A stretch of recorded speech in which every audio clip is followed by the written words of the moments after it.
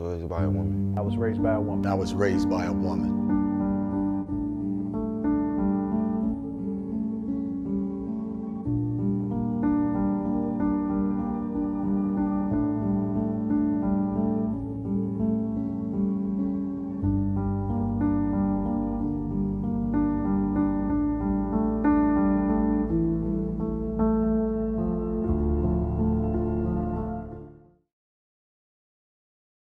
So Jeff, I appreciate you being here.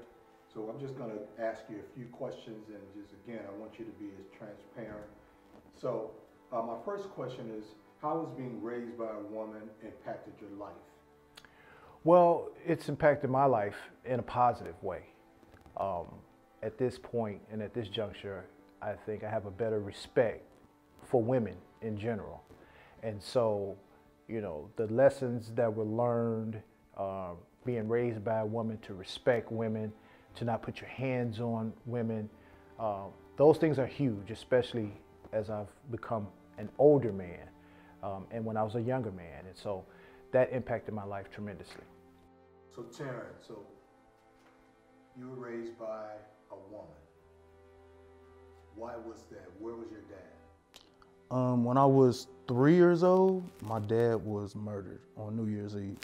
Did you see it at the time, or recognize at the time when you were being raised that it was a challenge for you or for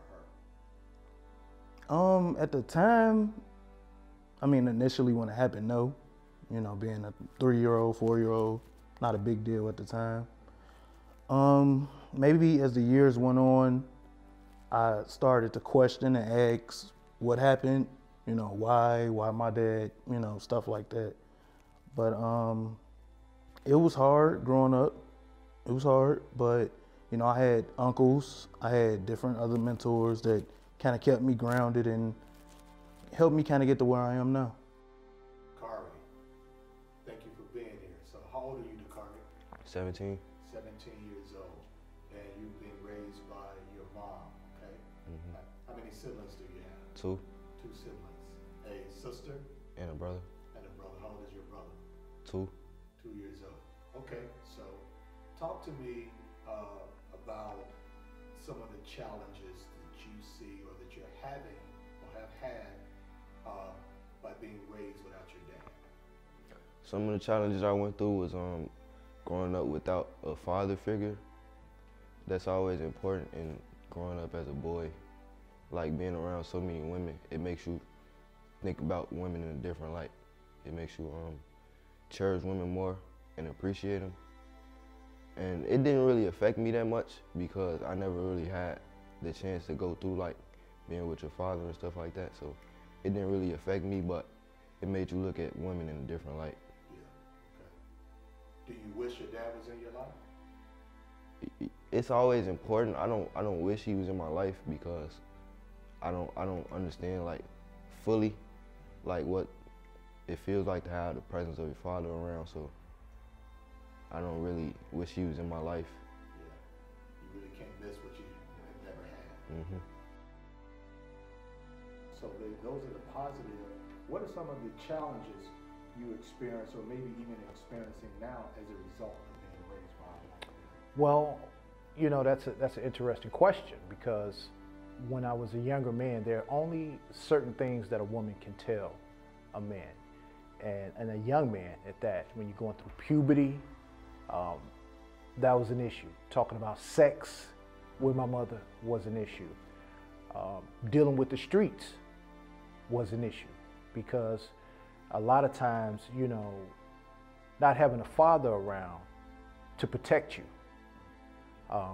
But what I will say is this: I was more scared of my mother than I was the gangs in the streets of Chicago. So I can remember as a young man running from gangs and having to go around certain blocks in certain areas and guys trying to recruit me. But I used to tell them, I'm not joining your gang because I'm scared of my mama. She's way worse than you. So that's some of the challenges, I think.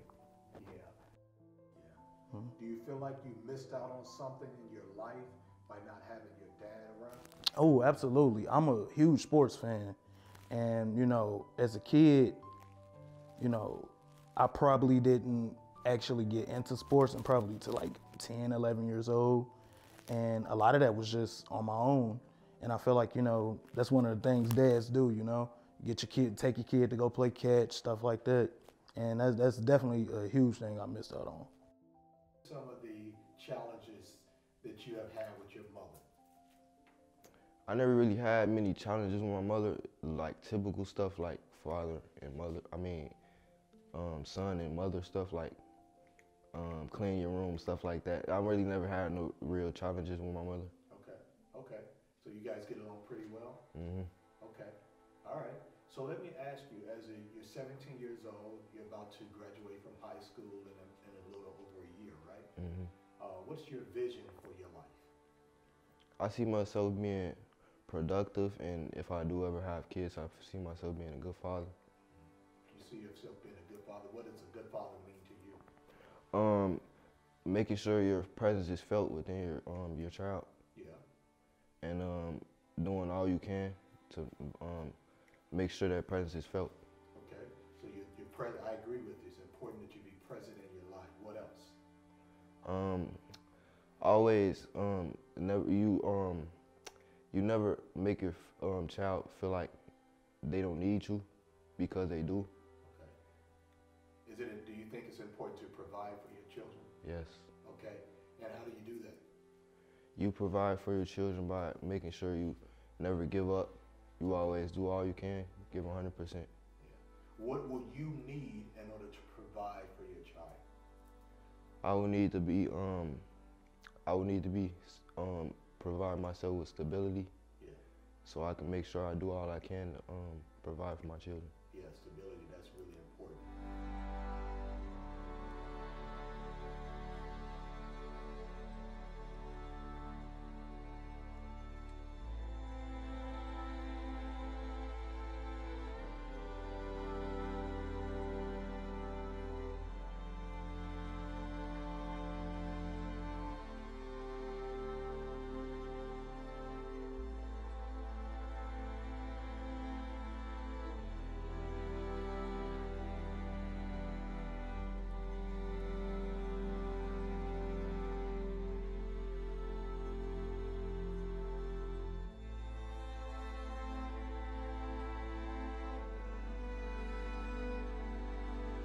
Tell us your name.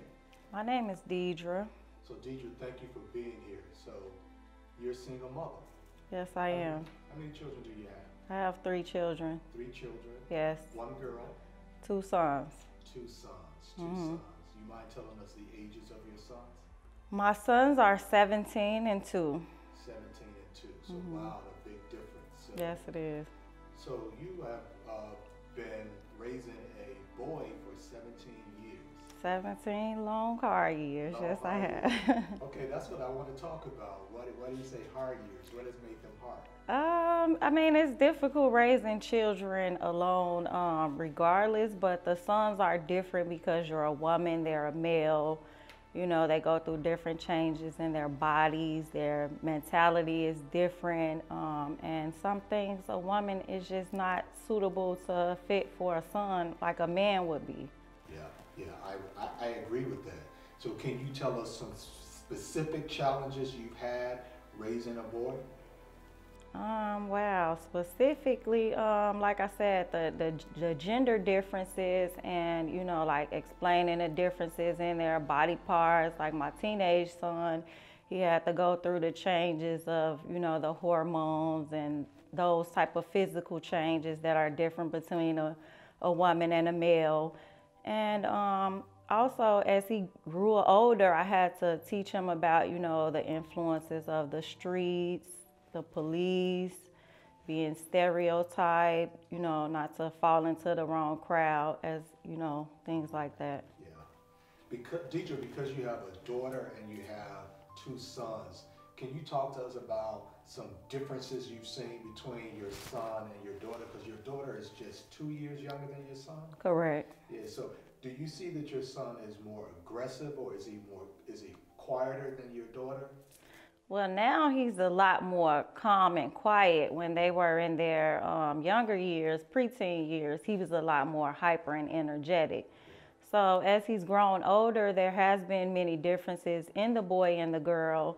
But the son now that I have, I mean, every child is different, but my son, Dakari, he is pretty calm and laid back. He's more reserved. He's a lot less emotional than my daughter. And, you know, his persona is just different altogether. Gotcha.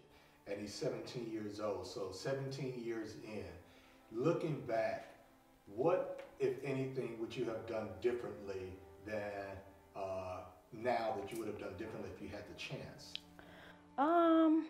If I could do anything differently, I mean, I obviously would have waited to have children until I was more suitable at a better age, for one. And secondly, I would have tried to choose a better partner. Although you can't predict the future, I would have potentially waited to get married and be with someone who would have been more ready to take the parenting commitment more seriously.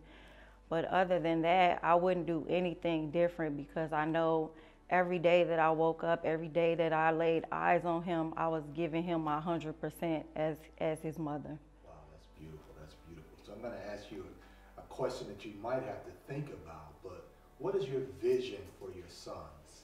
What do you see them 10, 20, 30 years from now? I see great things for the both of them. They are both totally different in their personalities. And my youngest son is only 2, so he has a lot of growing to do, obviously. But for my oldest son, I see great things for him. I know that he has a bright future ahead of him. He's overcome many odds already.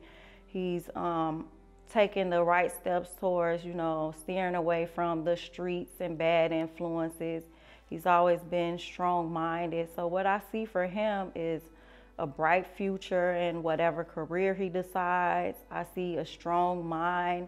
I see him being a good father if he chooses to have kids, because he knows the impact of not having a father. So I see him not falling into that stereotype. And I just see him being a good product of society. Like, there's good in him and it shines very brightly. He's a bright child. That's awesome. So indulge me for a second. This is the last opportunity that you can communicate with your sons. We're taking you guys away. If you had only one thing you could say to them before you never see them again, what message do you want to leave with your sons? Be the type of person that will be remembered for doing great things. So Camille, explain to us, why were you a single mother? I had my son, well, I got pregnant at the age of 17 years old. I believe it was due to lack of fathering for myself. Of course, I was very nervous, very scared, all that good stuff or whatever. So this is why I was a mother, a single mother at 17 years old. So here you are, single mother, teenager, your first child is a boy. So talk to us about some of the challenges you experienced raising a boy. I must say that I was very fortunate. I had a lot of support around me. I had my mom, and I also had his paternal grandmother, and they were very supportive of me. My son's father was there up until the age of 3 years old, and he was killed. So they stepped in and they really carried us all the way. So I'm very grateful to them for that. So your son is an adult now. Yes. Looking back, what are some of the things, if anything, which you have done differently after having raised a boy? When I read that question, I thought about it and thought about it. I just wish that I could have gone a little further, education-wise, to support him financially a lot better. But I think that I made it my business to make sure that he had everything that he needed I made it my business. I've always worked and did what I needed to do to legally, let me say that, I'm a character. So, I, did what I needed to do. That way he would have everything that he always needed. I don't think that he ever knew that we struggled at times. And that was my goal, for him not to even know that he was missing some things as far as financially.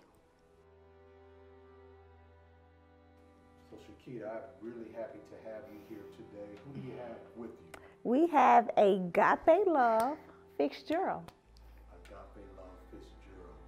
Awesome. And how old is Agape Love Fitzgerald? He would be 1 on March 15th. 1 year old and about 1 week from today. Yes. Awesome. So, welcome. Okay. So I want to talk to you about, so you are raising a boy, almost 1 year old. Are you afraid? I am terrified. Terrified. Why?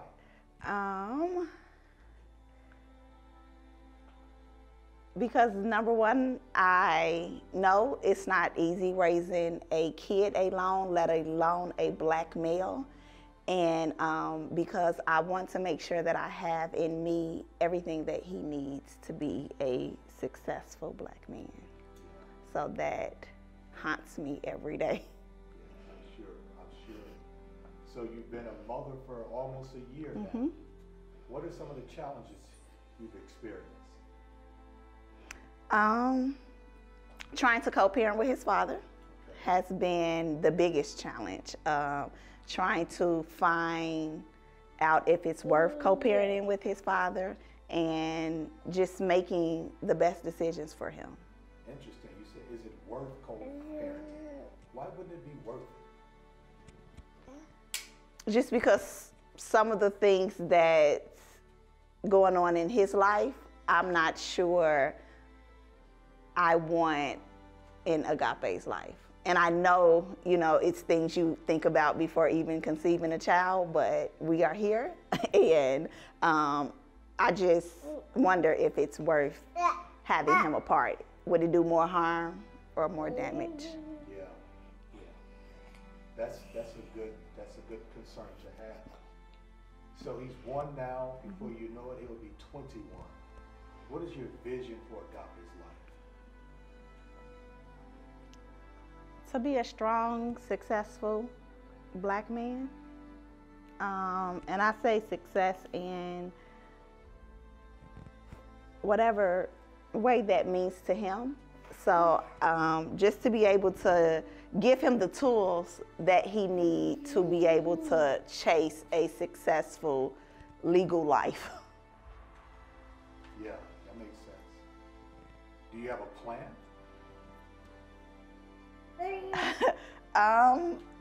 To keep him around as many strong black men as possible, to stay as firm and disciplined as I can be, to let my yes be yes and my no be no, and to affirm him and let him know who he is and who he's supposed to be. Okay. I want you to be honest with this question. Do you feel like you have what it takes to raise a boy as a single mother? I'll give you a two-parted answer. That's a loaded question.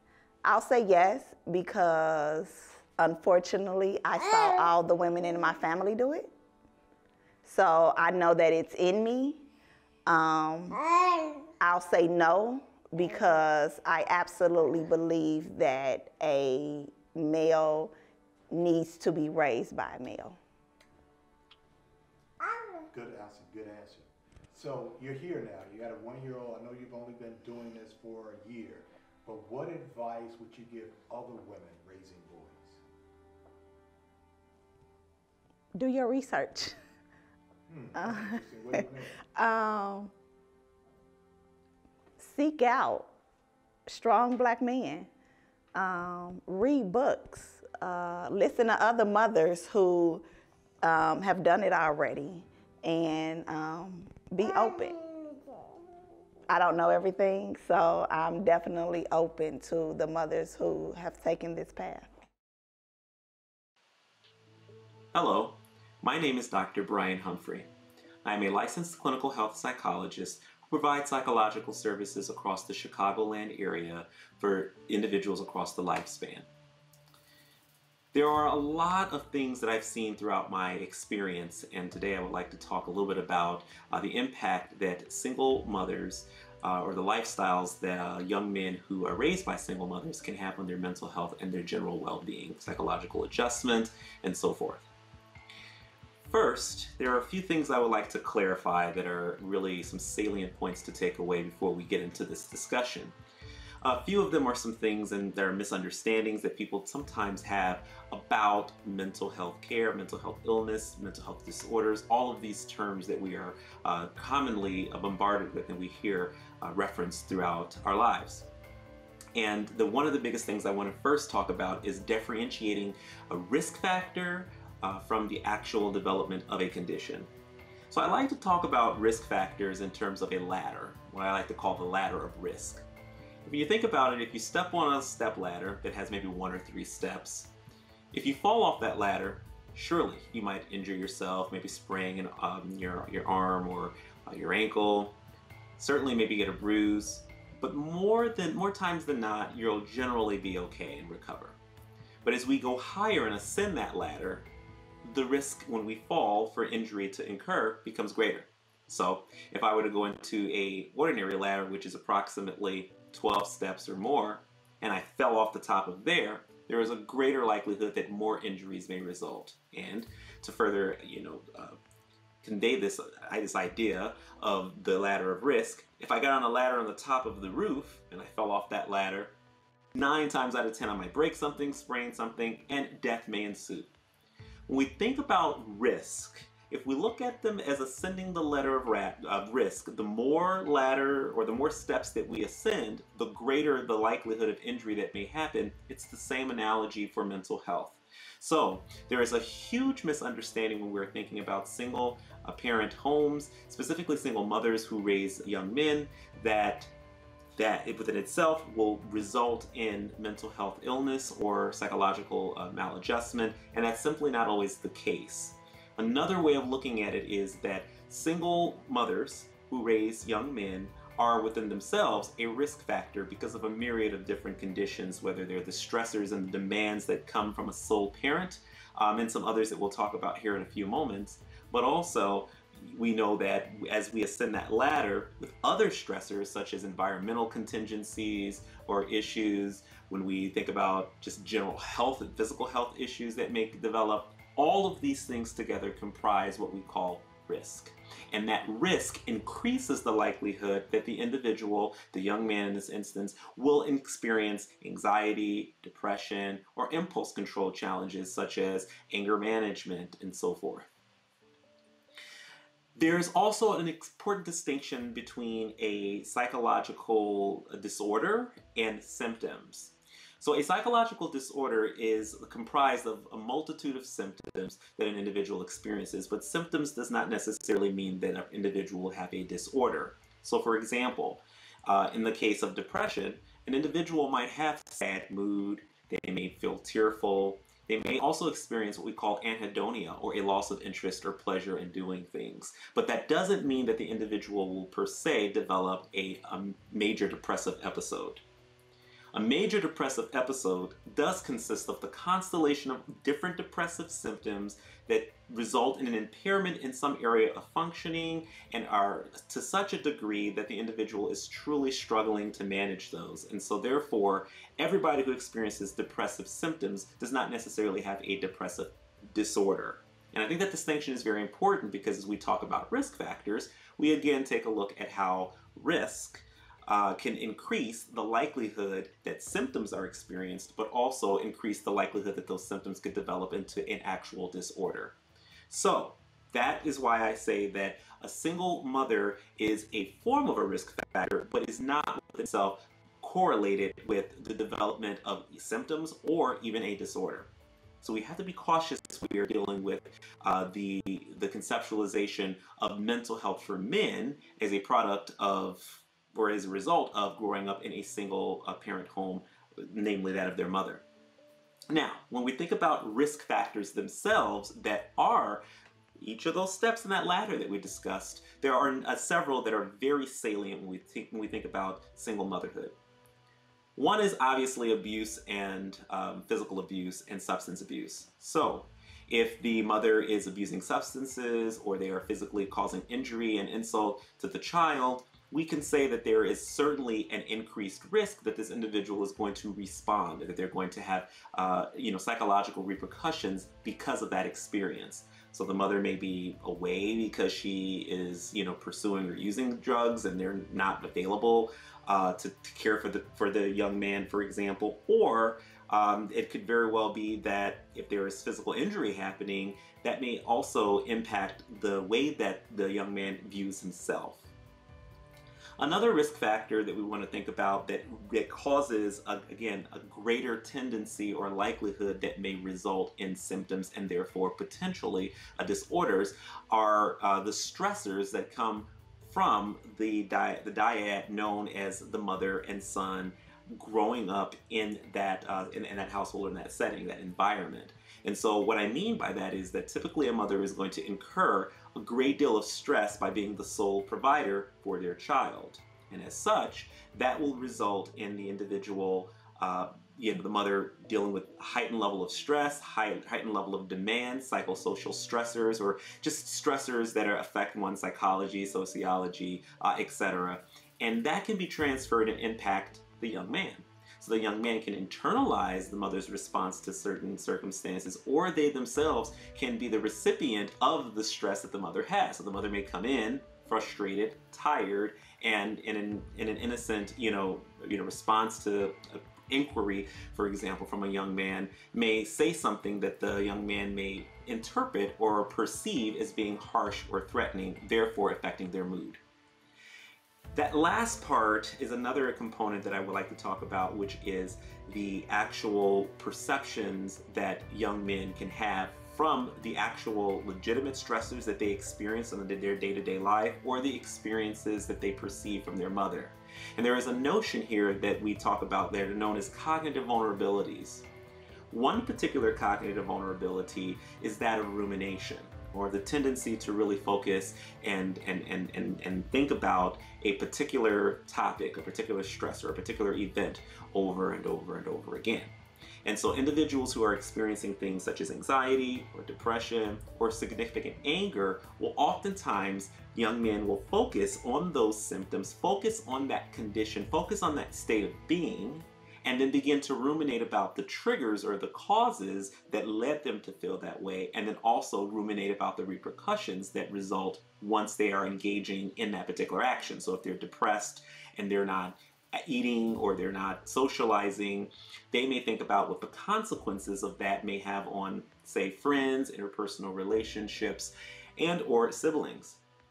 Likewise, in the case of anger, the individual may react in rage or anger to different circumstances that may be greater than what we would expect for a given event that may cause that particular anger response, and therefore they may wonder and ruminate about what caused that actual anger outburst. Why am I feeling angry? Why am I having a challenging time controlling that? And what about the repercussions of acting on that anger?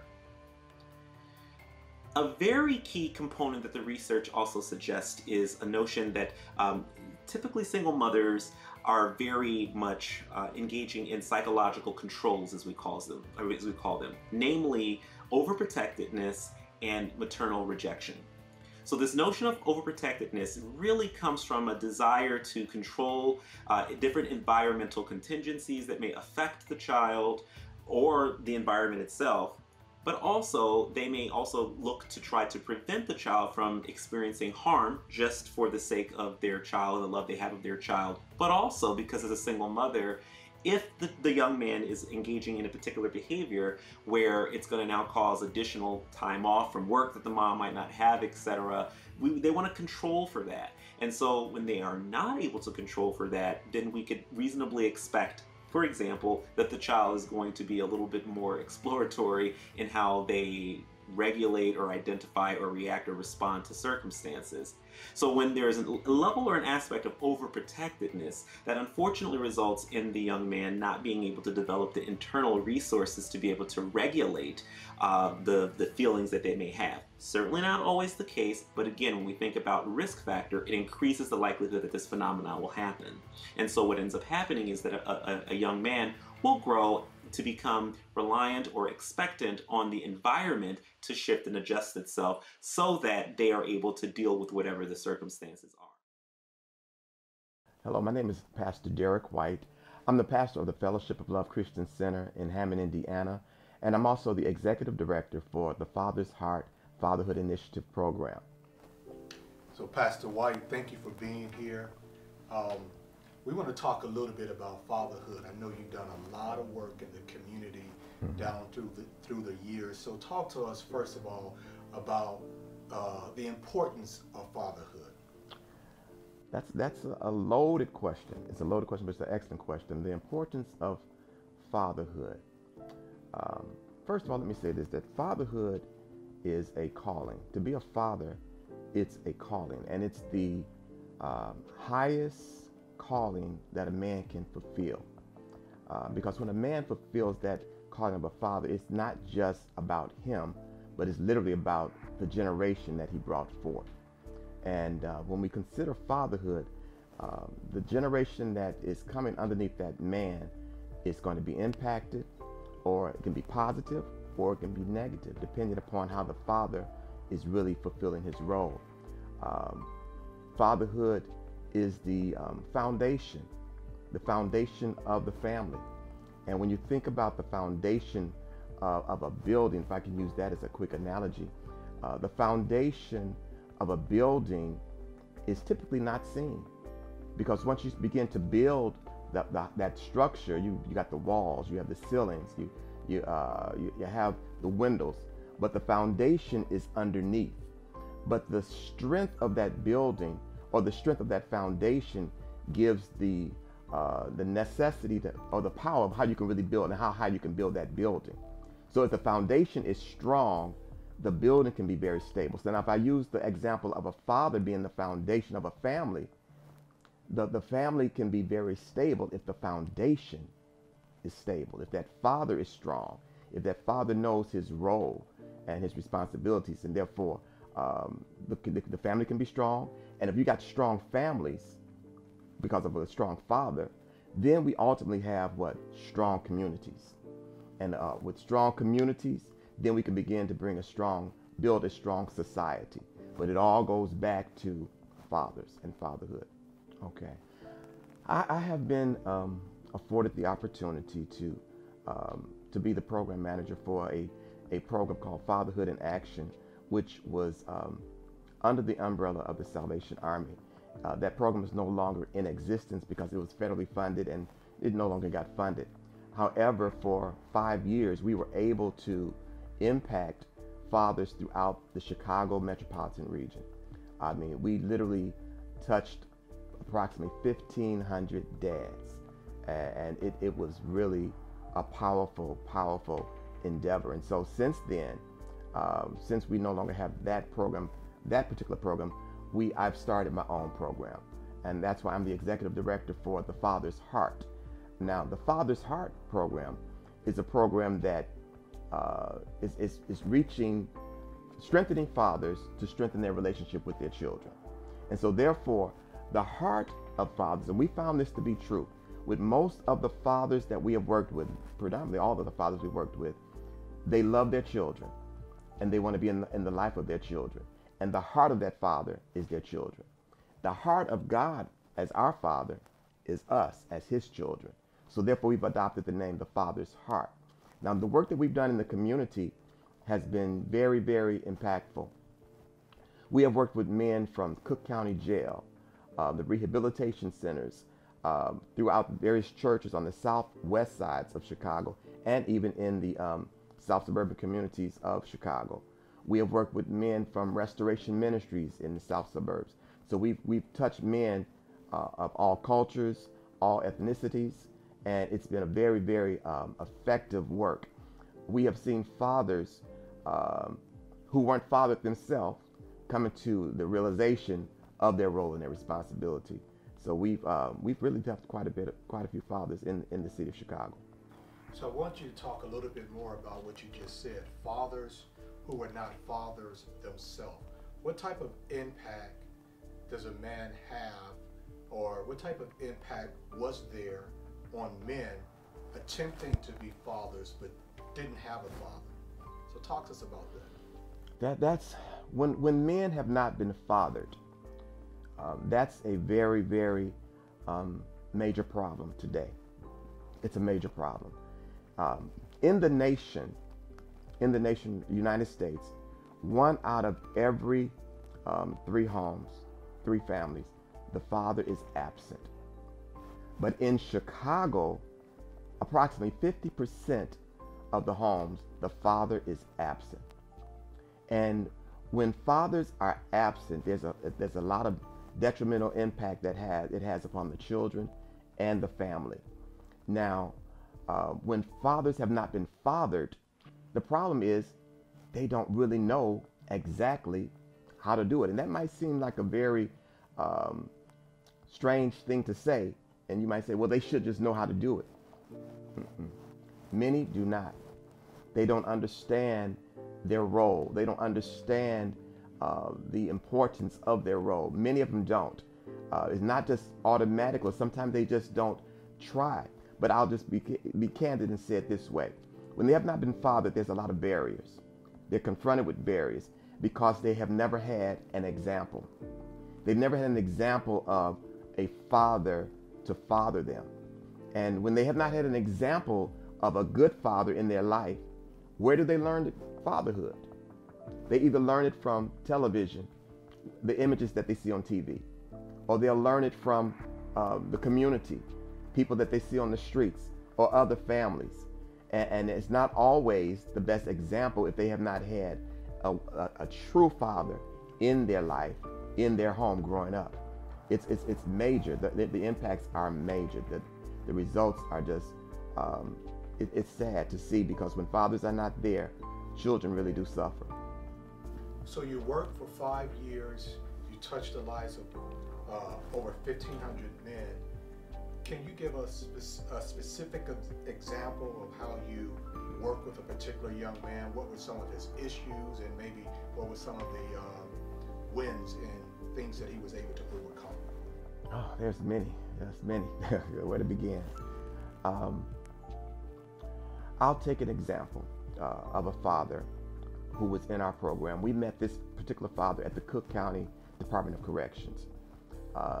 This father at the time, he was 45 years old, had 7 children and 7 co-parents. With the 7 co-parents, of course, there's challenges.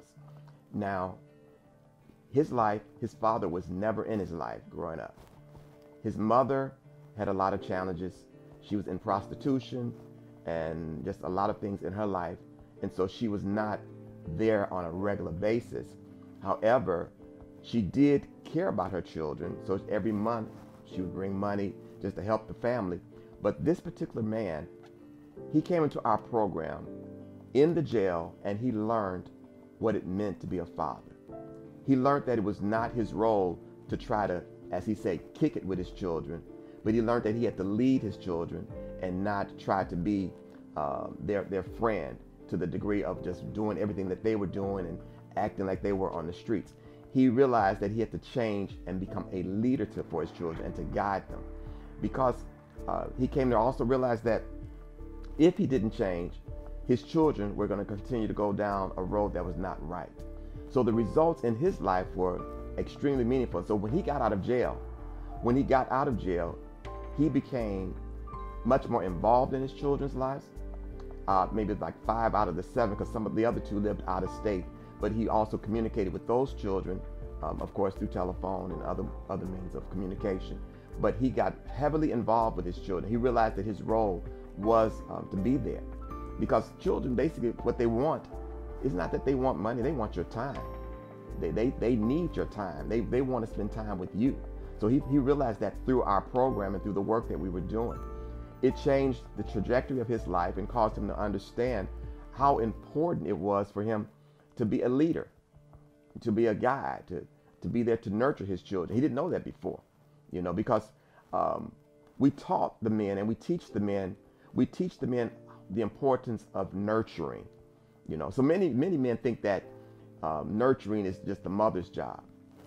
To nurture a child basically is to give care and attention to someone who's being developed. So a child's being developed. As a child's being developed, they need the nurturing from the mother and the father. They need to care. And so this particular man, he learned that. And so many of the other fathers, they learned the importance of nurturing, showing care and attention to their children, not even as children, even as teenagers, just showing that care and the attention that they needed. And we have so many results where fathers really became aware. Because in our program, what we do, we don't deal with the deficits of the band. We deal with their strengths. We focus on their strengths because all the men, they do come to the table with strengths. And we capitalize on that and help them to realize that the potential is in you to strengthen the relationship with your children and your co-parents. And the results are phenomenal. That's awesome. So talk to us about it. You mentioned this earlier, that most fathers that are absent from their children's lives want to be fathers. But there is this thing where there's challenges. You use the term co-parent. I'm going to use the street term, baby mamas. Sometimes there's a challenge. There's a lot of baby mama drama. So talk to us, talk to the men that are having issues with being in their children's lives because of challenges that they have with the mother of their children. Okay. What advice would you give them?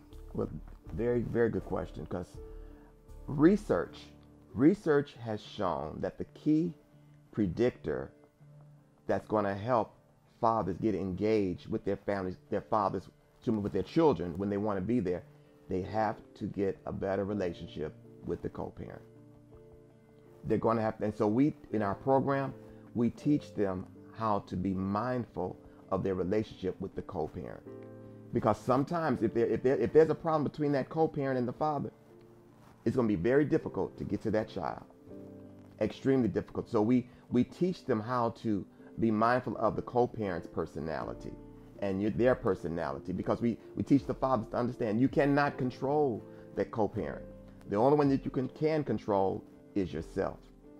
So we encourage them to do their part to strengthen the relationship. We give them the keys.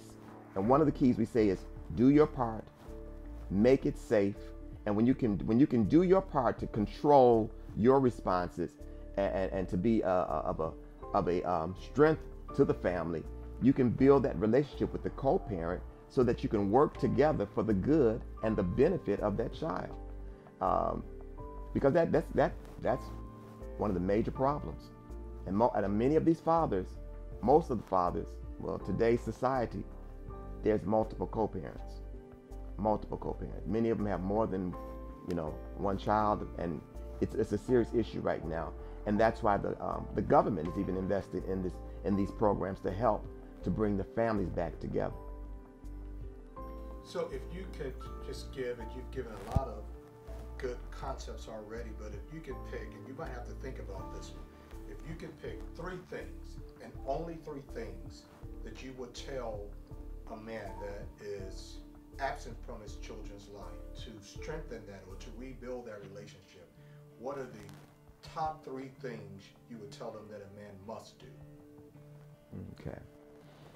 The top 3 things that a man must do to build their relationship with their children. Number 1 is time. Take time out with your child, no matter what their age be, and listen. No matter what their age is, take time out, because the children want time with their father.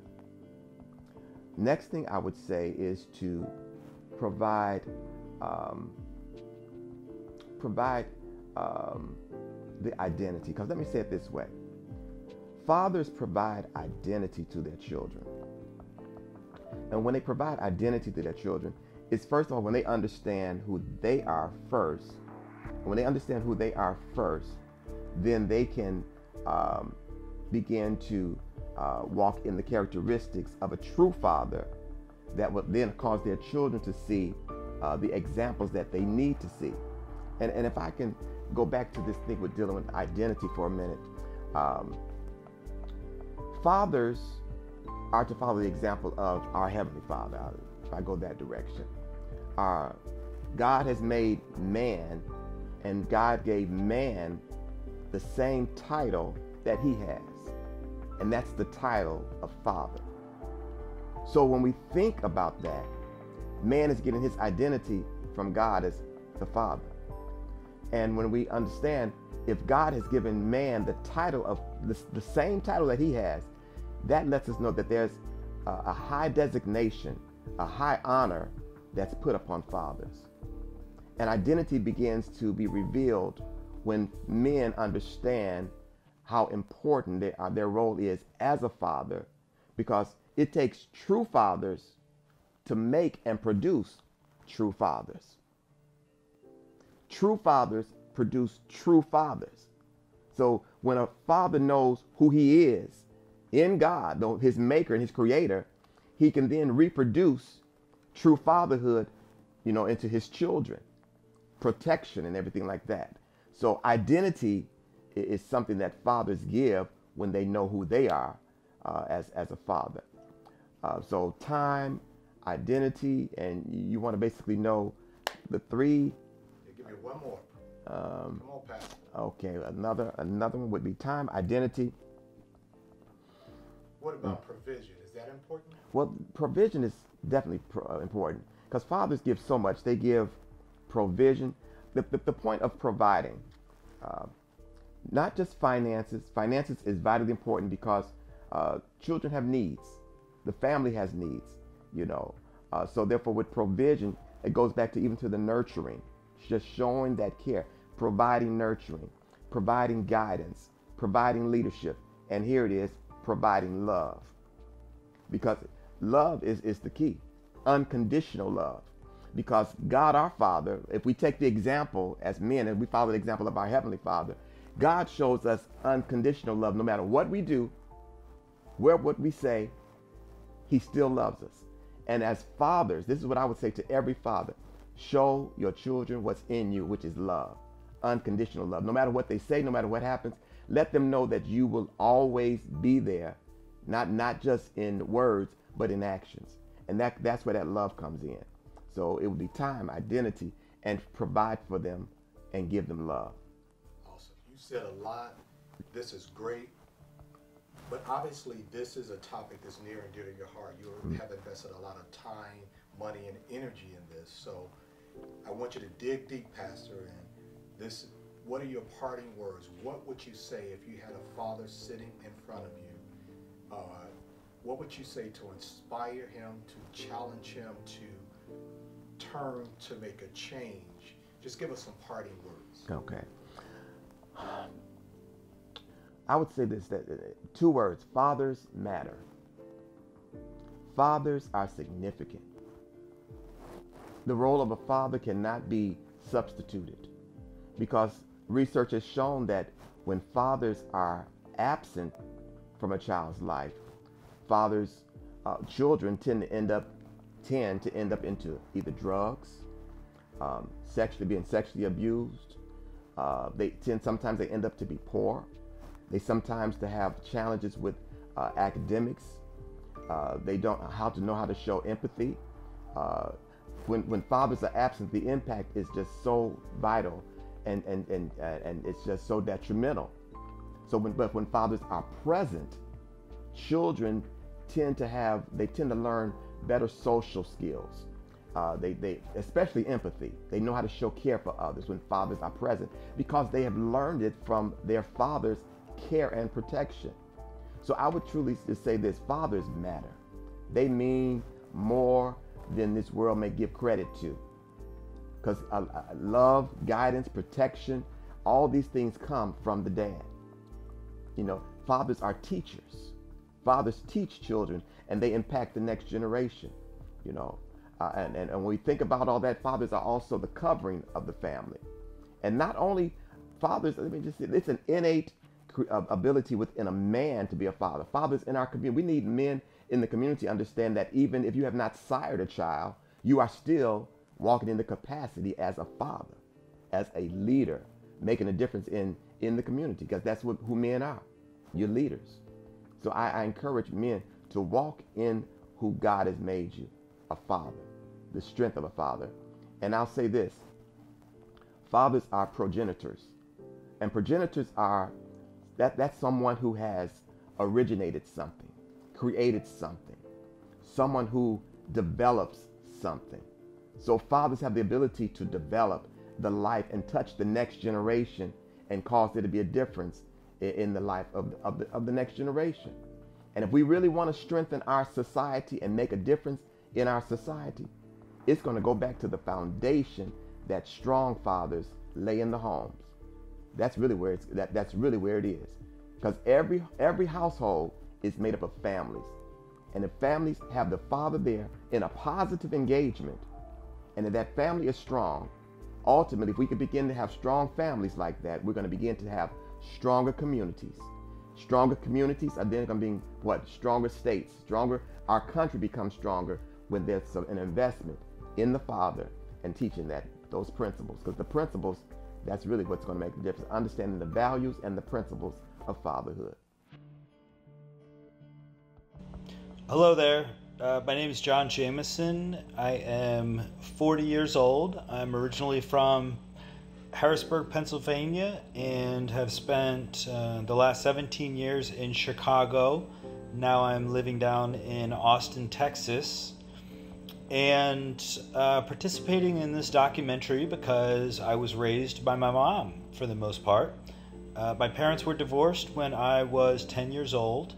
And my father moved across the country. We were living in Pennsylvania at the time, and he moved up to Alaska. So, to be fair, my father was still very much in my life, but geographically he was on the other side of the continent, and so I saw him maybe once or twice a year. So being raised by a woman has definitely impacted my life because my mom is absolutely wonderful. She's a fantastic person. She has been wonderful in many ways in setting a good example and teaching me to be responsible, and I'm just very grateful for all of the things, that she has instilled in me, from being responsible to always doing my best. And she really just instilled all of the right values in me. And had a bonus that my older sister as well was living with us, and she always set a good example. So it's been very positive by being raised by a woman. And being raised by a woman has impacted relationships that I have with other women in a positive way, because I've had positive relationships with the women in my life and my family growing up, whether it's my mom, my sister. My mom had 3 sisters, and they were all wonderful, so I had good relationships with my aunts. So naturally, since I had those trustworthy relationships as a foundation as an adolescent, naturally I think it was easier for me to establish positive relationships with women. So I was very grateful for that. But for some individuals who may not have the healthiest relationships with a mother or with an older sister, that doesn't necessarily have to be the case as you meet other women, and those relationship behaviors shouldn't necessarily transcend in how you treat other women, because that's not really fair to them. So I guess the point is, if you have healthy relationships with your mother or other women in your family, it might be a bit easier, and you'll be faster to trust other women, which is a great thing. But just because you may not have had the healthiest relationship with mom or another woman in your family, that doesn't have to be the case. So challenge your assumptions and just be very careful about what baggage, so to speak, you're bringing to a relationship. And for women who are currently raising boys alone, there are really two pieces of advice I would give. The first is be very careful on bringing other men around your sons or children in general, and especially sons, because when they're young, they're sponges in their environment, and so whatever behaviors the men that you're bringing around your boys exhibit will be modeled, and therefore it'll be normal to your son. So if they're very respectful to you, bringing flowers, very kind to the kids, like that's best case scenario. But bringing a lot of men around in different shows a lack of stability in relationships, so I'd be very, very careful on the number, and also the quality of the man, because again, young boys are going to model their behavior as and think that that's normal. And then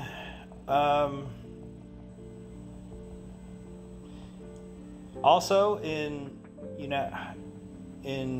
taking care of your boys, however you act will become their normal, in terms of how you're raising them in that relationship that you have with your boys. Like, that's the foundation for relationships that they will have with females in the future. So similar to my story, and again, I was very grateful. So for women, the best thing you can do is have a healthy relationship. It's very standard and very basic, but that's the truth. And for a young boy who's being raised by a woman, I know that I always didn't make it as easy on my mom as I should have, but what I would say is that it is not easy raising a boy as a woman. Treat her with respect, first and foremost. I can't overemphasize that. Second, best practice, whether it's your mom, your sister, whomever, surprise your mother with flowers. Doesn't even have to be on her birthday, Mother's Day, Valentine's Day. Those are all good, but if you just surprise your mom with flowers randomly, it doesn't have to be a massive bouquet.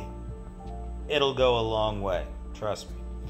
And then finally, I got this tip from a friend. On your birthday, call your mother and thank her for bringing you into this world. It means the world. I'm Kiana Trotter. And I'm Jacob Trotter. So thank you guys for being here. So Ms. Trotter, you are the mother of Jacob Trotter. Yes. Okay. So may I ask, how many children do you have? 4. 4 children, and Jacob is the oldest. Is the oldest. Okay.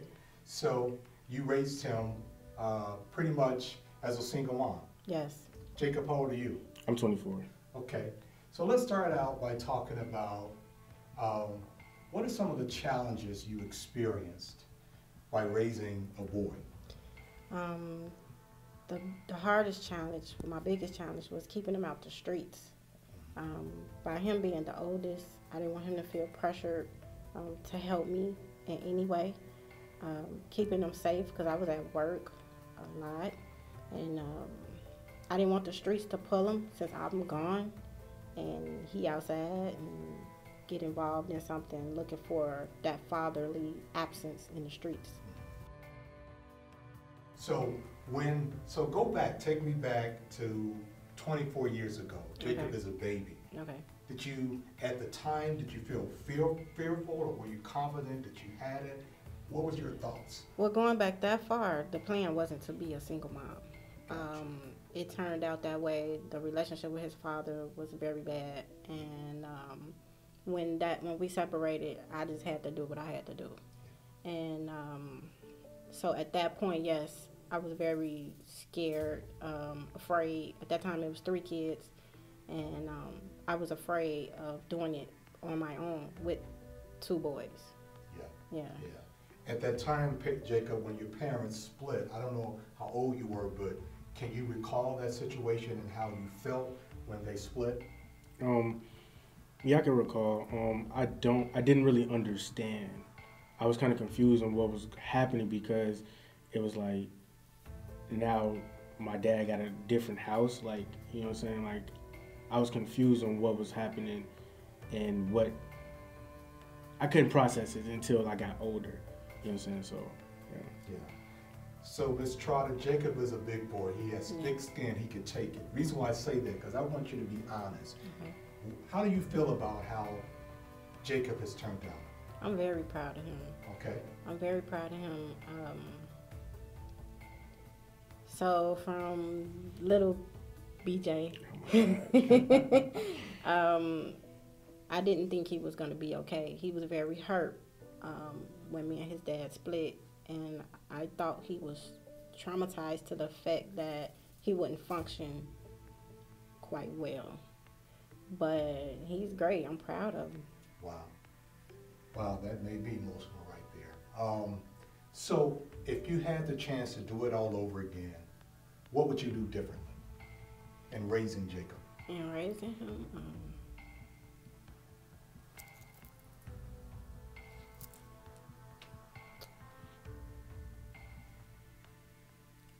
I would allow him to be more free. I tried really hard to instill good things in him. And sometimes I think I went too far and I suppressed, or it caused him to suppress him being the person he was trying to be. But I wanted him to be a man.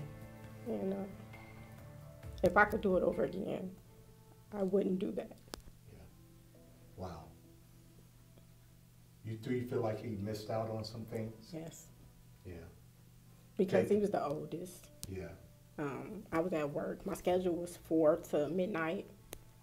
But we had to do what we had to do. We had to live. So yeah. He missed a lot. Yeah. And I missed a lot. Yeah. Jacob, do you feel like you missed out on some things by not having your dad there? Yeah. Only for the simple fact I felt like I had to grow up pretty fast because I had siblings. And I'm not saying I'm their father or anything, but I had to show them some type of leader from the little knowledge that I did have. And by my mom being gone, I had to step up. So she's gone, she's working 4 to 10. Be honest. You can be honest now, you're 24. What were you doing? Honestly, everything. Patronizing my siblings, you know what I'm saying? We was always getting into it and everything. My little brother got to the age where he's like calling mama about everything, you know what I'm saying? And I felt like I had no control. Mama left me in charge and he calling mama, so she automatically thinking like, oh, now I can't leave y'all alone and everything. So I felt like I don't know. I was being like a bad, good big brother, so you know what I'm saying? I was doing whatever I could, you know what I'm saying? So yeah. All the good stuff. You didn't do anything bad. Like bring people over, yeah, maybe once or twice, but you know what I'm saying? Yeah, actually I did. So you snuck a few girls in there. Yeah, I'm not gonna lie. Like I did when we lived when I was going to what was when I was going to Wentworth, yeah. Wentworth. Yeah, grammar school. Okay. But yeah, but they like grammar school left out the back door. Oh. And I thought I was. I mean, but in my defense, I made sure the house was clean, so they didn't. No. I did that day. That day I did. The house was clean. Dish was clean. Everything was clean. So it was all good. Yeah, everything was good, okay. But Yeah. So Ms. Trotter, let's talk for a second. So Jacob is hitting puberty. Okay. He's growing facial hair. His voice is changing. His muscles are getting bigger. Was there ever a moment that you felt intimidated because now he's getting bigger and stronger? I didn't feel intimidated. I felt the need to up my, how can I say it? Get your weight up. Yeah. I felt the need to intimidate him more. You know, he started getting taller than me. So now I'm looking up. So now I got to pull out golf clubs and any method of intimidation I can, because you still can get it. That was what I was trying to do. Yeah, I get that. Jacob, was there ever a moment, okay, again, you 14, 15, you a man, was there ever a moment where you felt like your mother was overreacting to something that you did? Yeah, all the time. All the time. I felt, because I'm like, and that goes back to when you asked me about handling situations, you know what I'm saying? Like, I seen the way my mom handled situations with me. It wasn't like talking to me, you know what I'm saying? It was like it was at me, you know what I'm saying? But at the same time, like me and my mom was talking the other day, she had to do that. And I didn't understand that until now, because she didn't have the room to be like, oh my baby, oh this and oh that, because there was no man there to be like, no, toughen up. So she had to stay in that type of zone, and the longer she stayed in that mentality, she became that.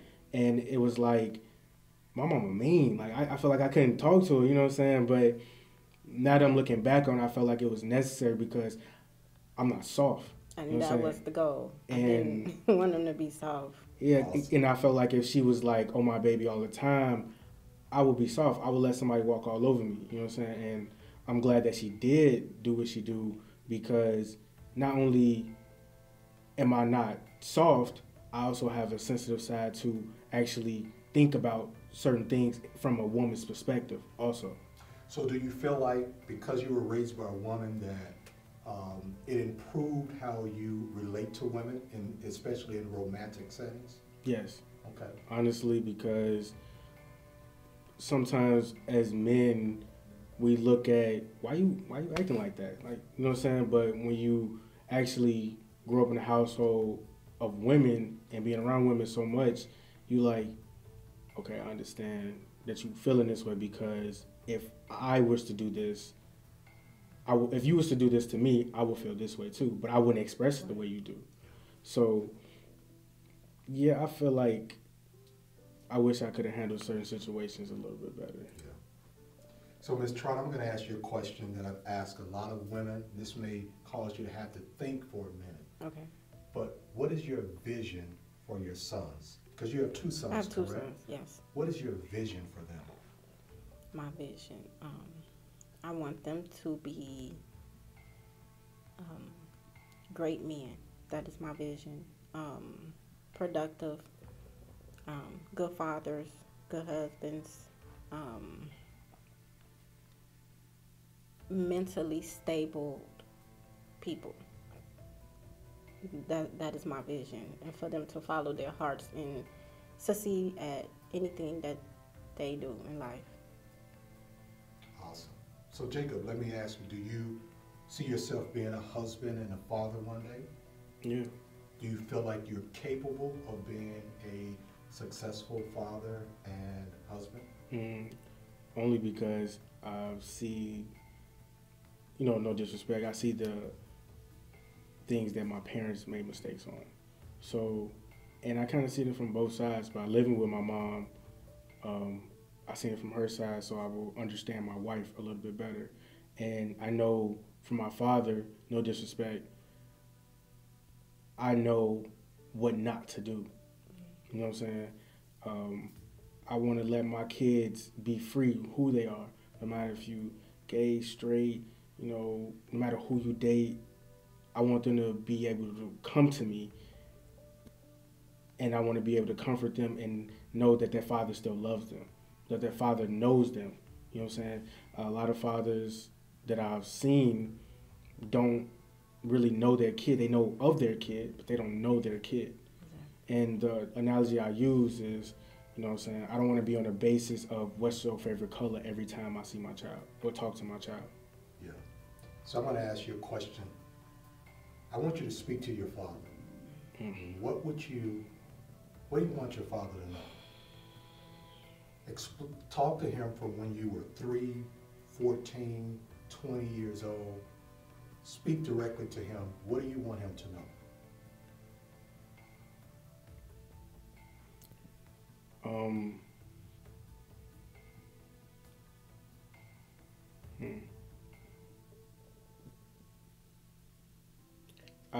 Okay. Dad, the things you were trying to teach me on how to be a man didn't necessarily make me not a man. What I mean by that is I did sports in high school and I did cheerleading. Just because I did cheerleading doesn't make me less of a man or less masculine.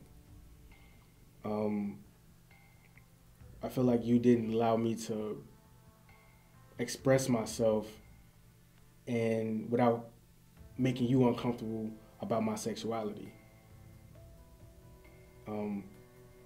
My sexuality at that age wasn't relevant, honestly, because I wasn't thinking about it until you brought it to me.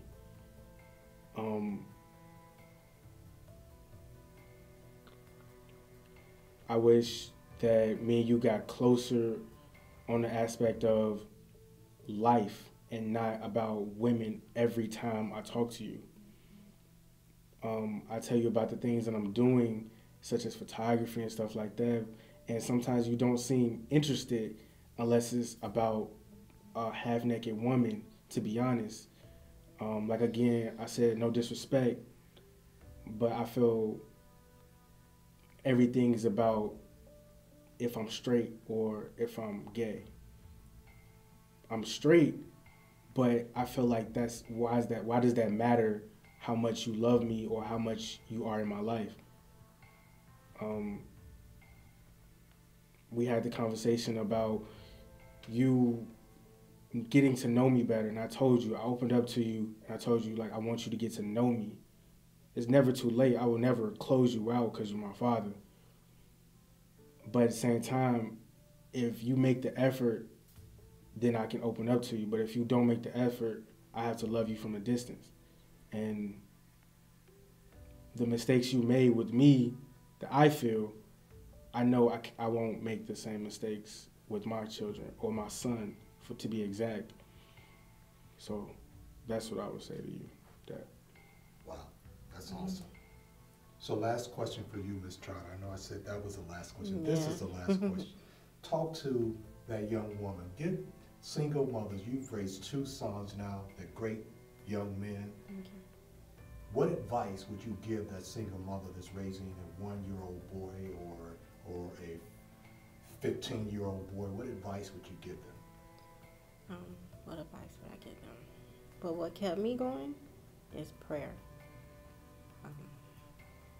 A lot of prayer, a lot of conversations, a lot of crying, because it was very challenging,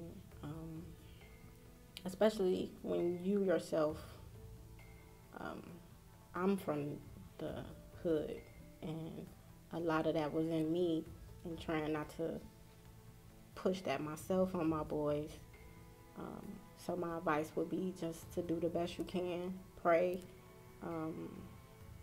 I never looked at it as boys and girls. I just put my all into my kids. And if you love your kids and you give them your all, they will be successful people. My name is Paul Phillips, and I'm the founder and the CEO of the Better Man Than Me Foundation, which I started back in April of 2011. And one of the main reasons why I started this organization is because I wanted to improve the lives of young men. As a child, I struggled. I came from very humble beginnings. I was raised by a single mother, and we struggled quite a bit. And I struggled because I had a lot of anxiety, a lot of issues. I was a very timid young man. And I believe a lot of the reasons for my anxiety is because of the fact that my father wasn't present in my life. It was an issue for me. And as I grew and I looked at other young men, a lot of my peers, they also were growing up in houses where their father wasn't present. The difference between me and them, it appeared that they didn't struggle as much. And I know that everybody is different. So one of the things I vowed when I was younger is that when I became an adult and I was able to succeed in life, that I wanted to give back. The Better Man Than Me Foundation has mentored almost 10,000 young men in the past 10 years.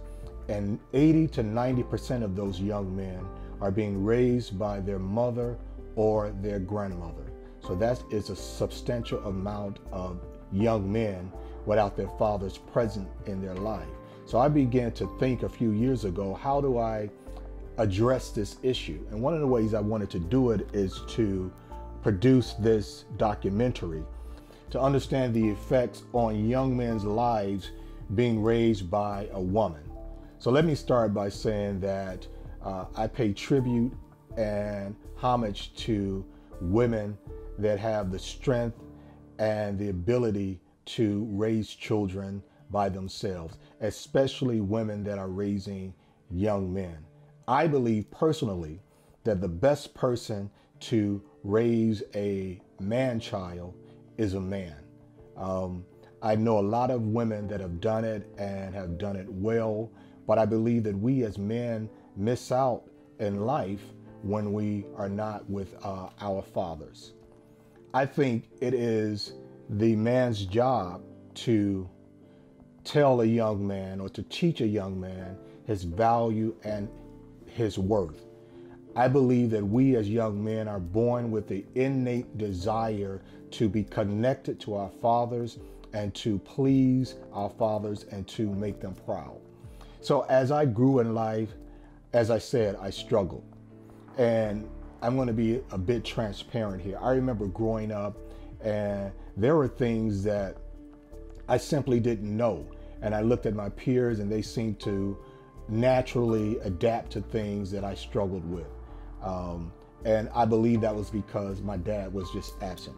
I remember when I was about 5 or 6 years old, taking the trash out, and I put on my mother's what we call house shoes. I remember a man in the neighborhood reprimanding me, stopping me and telling me, don't you ever come out of the house wearing women's apparel. So that kind of stuck with me. I also remember little things like being in a group of young men. I remember once when we were at an event with a group of young men and I went to use the washroom. And I'm being a bit transparent here. Leaving the washroom, did what I had to do. I'm running out of the washroom and I remember an older guy, he must have been a teenager at the time, stopping me and said, hey, aren't you gonna wash your hands? Something that really didn't dawn on me, but those little things stuck with me. And I think I would have not struggled with things like that if my dad was in my life. I remember once sitting in a group setting with a bunch of young men, and I had to be about 10 years old. And I happened to notice, for one reason, I'm looking around and all of the young men were, and this is gonna sound a little weird, were sitting differently. And I literally looked and saw that I was sitting like a little girl would sit. And I actually adjusted the way I was sitting. These are the little things that, as a young man growing up, that I struggled with. Because not only was I not raised with my dad in the home, but I was raised by my mother, my grandmother, and my 3 sisters present. So there was absolutely zero male influence in my home and my life growing up. So as an adult, I began to really reminisce on those particular things.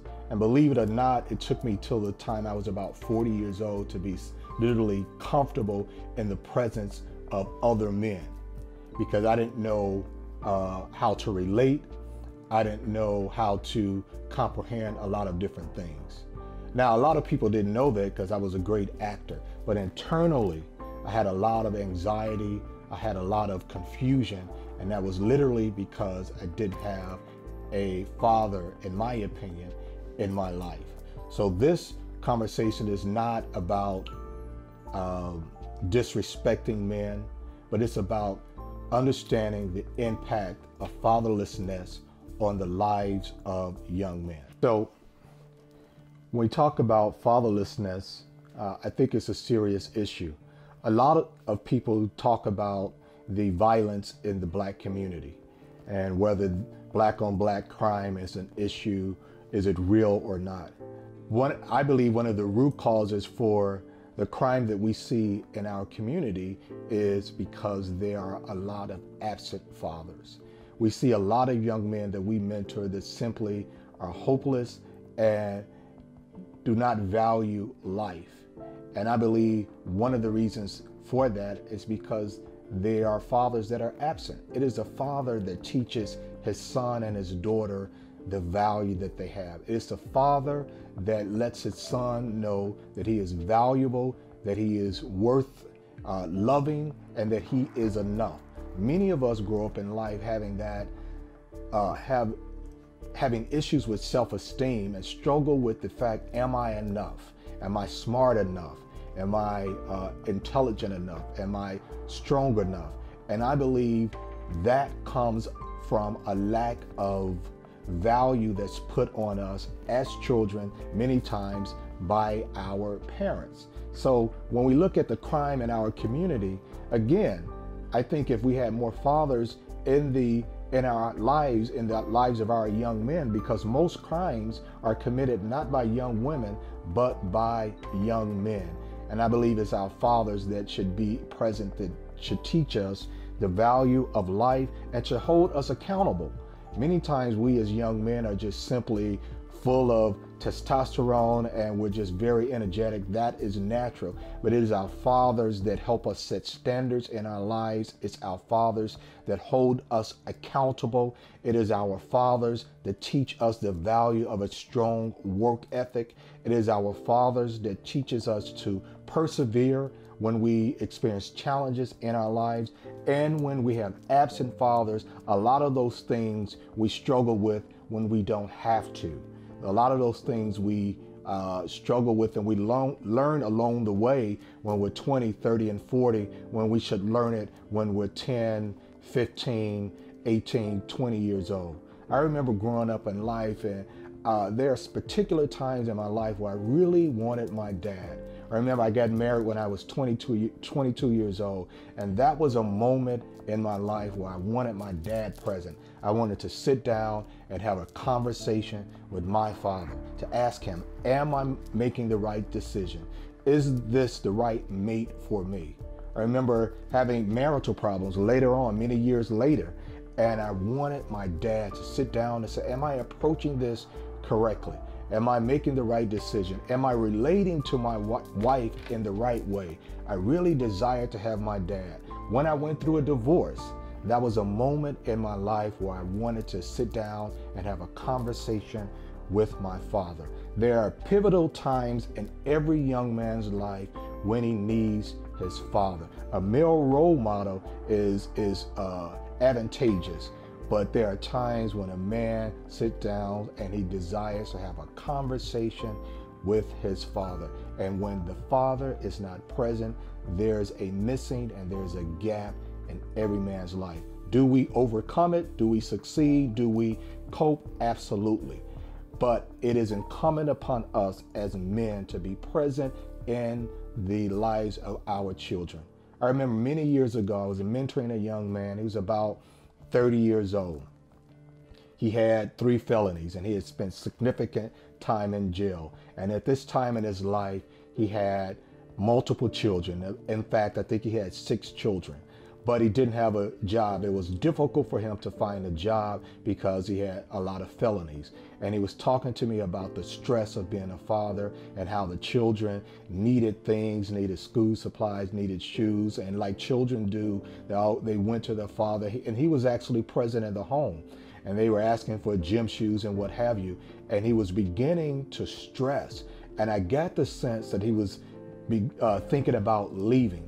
And I looked that young man in the eye and said, yes, it's your job to provide for your children, but don't forget the importance of your presence. And I understand you can't give your children everything that they need and want, but your presence is powerful. Think about that for a second. Your presence in the lives of your children is powerful. Even when you can't give them everything that they need, you can't give them everything that they want. Yes, it's your job to provide, but your presence is powerful. So many times I always ask the question, which is more important, providing for your children or being present in your children's life? And both are important. Both, in my opinion, is the responsibility of a father, but it's a balancing act. And a lot of men, we get busy making money to provide for our children, which is admirable, but also remember that your presence is powerful, meaning your presence have an effect on the lives of your children. When you're present, your children subconsciously feel secure. When you're present, your children subconsciously feel valued. Your presence lets your children know that they are worth it and that you want them. So let me close by giving a message to young boys that are being raised by a woman. And in fact, it's really the foundation of why we do what we do. Again, remember the name of our organization is A Better Man Than Me. And I know that's not probably grammatically correct, but it's the whole reason why I started the organization, because it's my desire to help young men be a better man than I am. And I work hard to be a good man. But I believe that every generation should get better. Every generation should be stronger, wiser, happier, healthier, and wealthier. But a lot of times we tend to make the same mistakes over and over again. We tend to repeat history, and we tend to make the same mistakes that our father made. So the message that I give to young men, first of all, is that strive to be better, and the decisions that you make today will impact your life tomorrow. So although your father may not be present, you are worth it, you are valuable, and the fact that you are breathing means that you have a reason to live and you have a mission in life. So my advice to you is to strive for perfection. None of us are perfect, and you will never be perfect, but it is your job to give back to society. It's your job to support your family, and it's your job to be a productive citizen, and that you were born to produce. Don't just be a consumer. A lot of people go through life and they consume and they take, and they never evolve to the next level, which is actually to produce, which is actually to give back.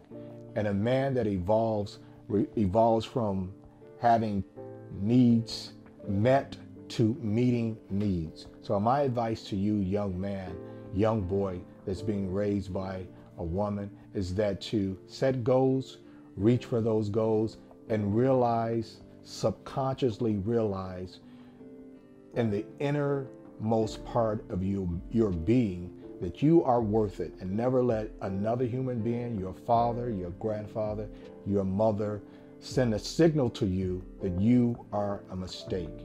You're here to solve problems. You're here to give back, and you're here to be a success. I'll end by the mission statement that we have: to promote success and responsible stewardship among young men. I'll repeat that. The mission statement for our organization is to promote success and responsible stewardship among young men. It is our hope that you are successful, that you are responsible, and that you are a good steward over the resources that have been provided you.